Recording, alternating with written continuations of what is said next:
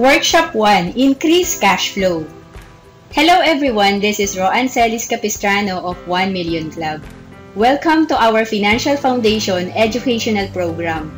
I believe that if you want to improve your personal finance, you have to start with increasing your cash flow. So what you will learn from this video? Discover the 1,000 to 10,000 that you did not know you had. Cost of wasting 67 pesos a day.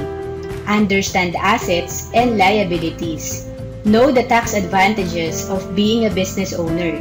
And see the potential of earning some money with IMG or International Marketing Group. To increase your cash flow, dalawa lang ang technique. Earn more and spend less. Let's find ways to save more and spend less. Step 1. What are my daily expenditures? Did I spend my money wisely? Kung sa tingin mo di ka pa-discipline sa paggastos, importante na sinusulat mo ang mga ginastos mo sa isang araw. Kagaya ng nasa sample natin, makikita mo na may binili ka na once mo lang, like soft drinks and sale item. Pwedeng kumikita ka lang ng 1,000 a day, pero pag nilista mo ang mga nagastos mo, sumusobra sa 1,000. Kaya madalas, wala pang sweldo, kinakapos na tayo sa budget. Step 2, areas to re-evaluate. Find money to save. Importante na alamin mo din kung saan ka pwedeng makasave. Every payday, madalas sale.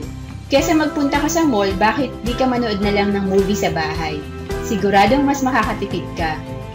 Possible monthly savings? We have sample here. Avoid ATM fees, checking and savings account fee, overdraft charges. Reduce number of lattes, alcohol, cigarettes each month. Save on electricity, aircon, electric fan, flat iron, etc. Cut down on shopping, like clothes and gadgets. For more details, you can download file related to this activity. Every day, kung di tayo nagbabudget, pwedeng gumagastos tayo ng 67 pesos or more sa mga bagay na di naman natin kailangan.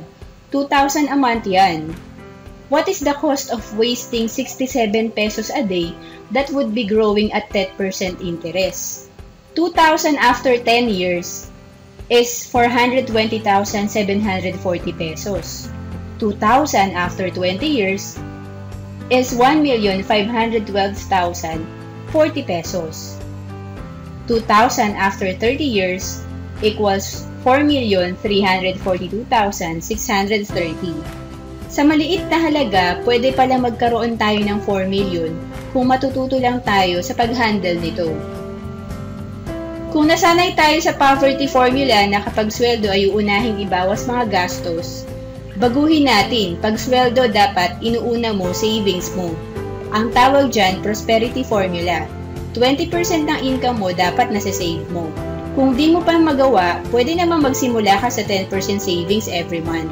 Ang importante, madisiplin ka. Ngayon, pag-usapan naman natin ng assets, liabilities, and net worth. What is asset? Something that has monetary value. What is liability? A claim on your asset. And what is net worth? Assets minus liabilities. From Rich Dad Poor Dad by Robert Kiyosaki, asset puts money in your pocket. Liability is any acquisition which takes money out of your pocket. Ibig sabihin, mag-focus ka sa pag-build ng asset mo. Dapat mas maraming pumapasok na pera sa'yo kaysa sa lumalabas. Halimbawa, kung may savings ka sa bank, asset yan. Stocks or investment mo, asset yan. Laptop, dapat ginagamit mo para kumita ka sa part-time mo like online job. Asset yan. Company loan, liability yan. Car loan, importante na ginagamit mo sa business. Market value na 500, asset mo. Then, bawas mo 350,000 na balance ng loan mo. Ang net worth mo is 150,000. Cellphone, dapat ginagamit mo sa business, hindi pang forma lang. Market value 30,000, asset. Minus 20,000, balance mo kung naka-credit card yan. Total asset mo, 690,000. Minus liability na 380,000 equals net worth na 310,000. For more details, you can download file related to this activity. We know that one way to increase cash flow is spend less. Another aspect is to earn more. How do we accomplish that? Be a business owner and understand the cash flow quadrant. According to Robert Kiyosaki, we have 4 quadrants. First quadrant, employee, you have a job. In this quadrant, no work, no pay. Kailangan papasok ka araw-araw. At least 8 hours a day. Second quadrant, self-employed. You own a job. Same as first quadrant, no service, no income. Ang pinagkaiba lang, wala kang boss. Third quadrant, business owner. You own a system and people work for you.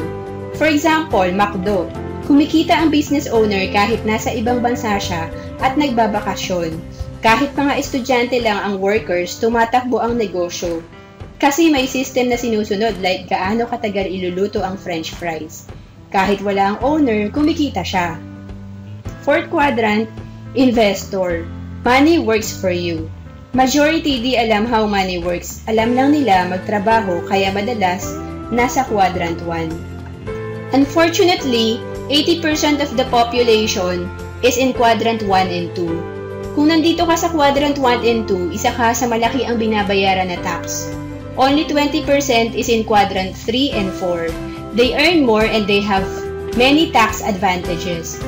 If you are in quadrant 1 and 2, you are earning active income. Pag nag-stop ka magtrabaho, stop na din ang income mo. Your goal should be to move to quadrant 3 and 4. Pwede ka naman mag-start as investor in paper asset while having your full-time job now. Para someday, you earn passive income. Tax advantage of being a business owner. Sa business, bago ka i-tax, pwede mong ibawas sa income mo yung expenses mo like gas, communication expense, rent, office supplies, parking, toll fee. Pero pag empleyado ka, subject agad sa tax ang gross income mo. Di mo pwedeng deduct expense mo like transportation. Remember, money is time. Use your spare time to earn more. Consider a new business career in the financial industry with IMG or International Marketing Group. Start a part-time business. Here, you can become a financial professional. Share with and educate families to understand all aspects of financial services. Be a financial educator and help people save. Here, we offer a good potential earning. To summarize what we have learned from this workshop, it's not about how much money you will make, but how much you keep. It doesn't matter kung mag-start ka sa 1,000 a month. Ang importante, ma-build mo yung habit na nag-iipon ka. Know where your money is going. Importante na nagbabudget ka, lalo na kung may mga anak ka na. Spend less, save more. Apply the prosperity formula. Understand the concept of asset and liability. Every time na bibili ka, isipin mo, asset ba to o liability? Earn more. Kung salary ang source of income mo at madalas kapos ka sa budget, the best solution is to find ways to earn more. Find a part-time job or business. Become a business owner. If you don't know how to start, we are here to guide you. Become an investor. Mahirap kitain ng pera kaya make sure you invest portion of what you earn. Make your money work for you. Financial independence is not a dream. It's a decision. Again, I'm Roan Celis Capistrano. Kung nakatulong sa'yo ang video na to, share this video, and to know more about savings, investment, or kung gusto mong maging financial educator kagaya ko, visit bit.ly/1millionclub or email me at roan.capistrano@gmail.com.